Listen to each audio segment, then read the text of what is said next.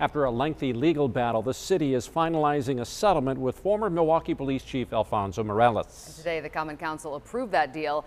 CBS 58's Kristen Barbarisi is live at City Hall with more. Kristen.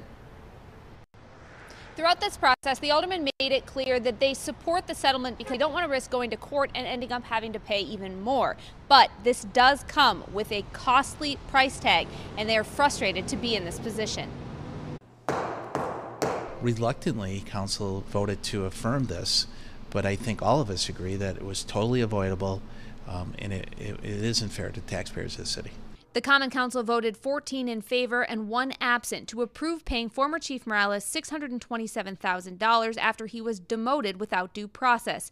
In return, Morales will drop state and federal lawsuits. Alderman Michael Murphy says he blames the mayor, the Fire and Police Commission, and the city attorney for this mess. There was no reason for us to be in this situation if people had done their jobs.